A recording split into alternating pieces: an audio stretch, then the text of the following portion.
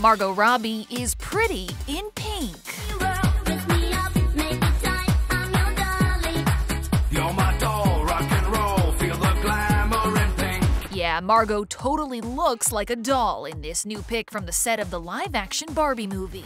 The actress is rocking a hot pink ensemble head to toe, complete with bell-bottoms that have stars on them, of course. So this is pretty amazing. Margot's hair, long and blonde, with a middle part and waves.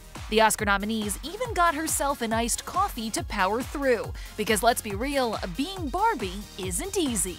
Oh, I'm having so much fun! Well, Barbie, we're just getting started. But this isn't the first time we're seeing Margot as the iconic doll. I know, I'm excited too. In April, Warner Brothers, the studio behind the flick, shared this pic of her, rocking a blue outfit in, you guessed it, a pink convertible.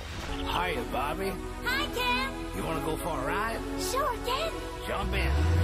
I'm a Barbie girl in the Barbie world. And when E.T. spoke with the actress last year, she was coy about the movie, but told us to buckle up. Expect the unexpected. It's not going to be whatever you're thinking. It's not. It's not that. And it wouldn't be a proper Barbie movie without her Ken.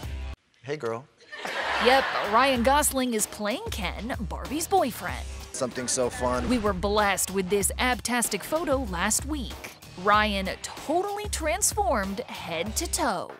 I mean, so many abs, we've lost count. His look complemented by, what else, blonde hair and a tan. As far as how Ryan got in shape, well, his Barbie co-star Simu Liu shared a little insight. He's definitely like a gym in the morning, gym after work kind of guy, and I just, you know, as much as I believe that I do have a work ethic, I also love food a lot. And, you know, just hearing little bits and pieces about, you know, just his strict diet regimen and just like how, you know, much emphasis he puts on taking care of himself and his body. I'm like, I respect it. I respect it. I'm gonna have some soda. Simu, who will play another version of Ken, took a page out of Margot's book, keeping it coy, but getting us ready to party with Barbie.